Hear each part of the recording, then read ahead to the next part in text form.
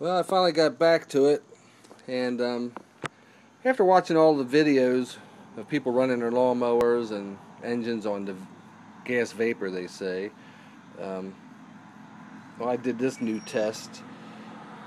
Actually, what's going on is, and I'm pretty sure you know it, or should know it, but all it's doing is when you're agitating the gas over here, it's pulling a lot of fine droplets of gas, and it goes right into the carburetor just like it normally would anyhow.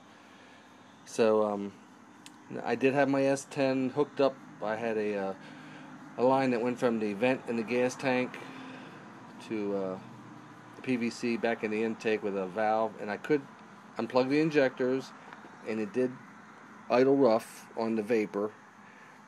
And I'm not going to say it's not going to run on vapor, but what I did on this test is it runs fine without this in the line. All that gas there was being pulled from here, and then it drops in, and I'm trying to keep it as dry as possible, and it will not run. And there's plenty of gas vapor in there, and this is about, I guess that's sight level. Where's it at here? Right about there. There's gas in this agitator, I call it, and it will not start.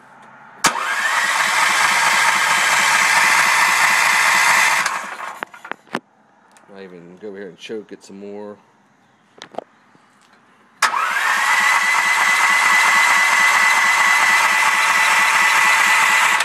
Won't even try. So that's the test.